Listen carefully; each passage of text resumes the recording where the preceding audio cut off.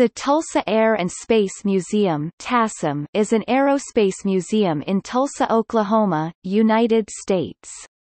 It is located in the northwest corner of the Tulsa International Airport property.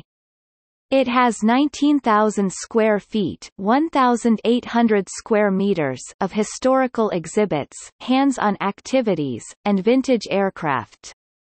A full-dome planetarium was added in 2006. The museum also has educational facilities for school visits, summer camps, and scout groups. Tulsa Air and Space Museum exhibits in Hangar 1. The museum's exhibits present a chronological history of aviation in Tulsa. The Early Birds exhibit explains the beginnings of aviation in Tulsa, with a special focus on Tulsa aviation pioneer Duncan A. McIntyre. The next exhibit is highlighted by a scale replica of Tulsa's original Art Deco airport terminal, originally designed by Leon Center.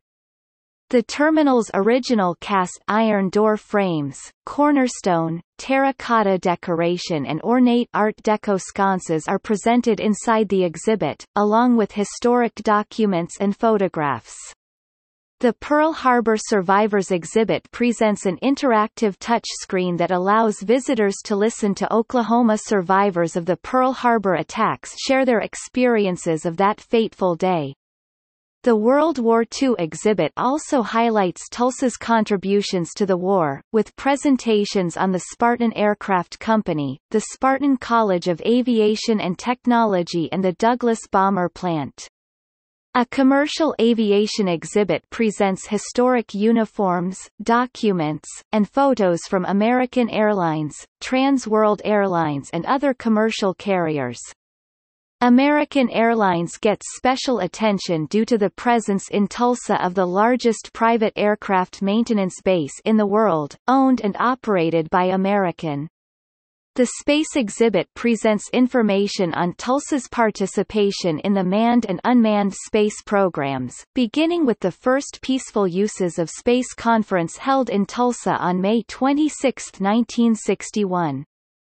Oklahoma astronauts are honored, while visitors have the opportunity to operate a mock-up of the Space Shuttle's robotic arm. Present in Hangar 1 are several historic aircraft.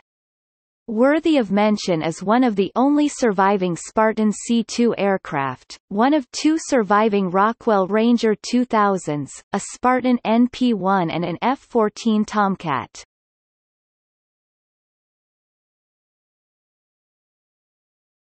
Topic: Collections. The museum's collections focus primarily on Tulsa's aviation history.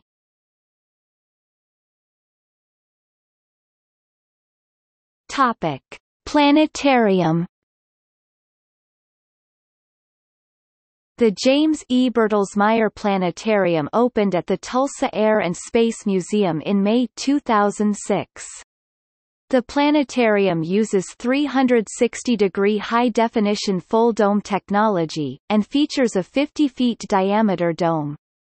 The planetarium offers full-dome digital shows as well as traditional star shows, and hosts community events.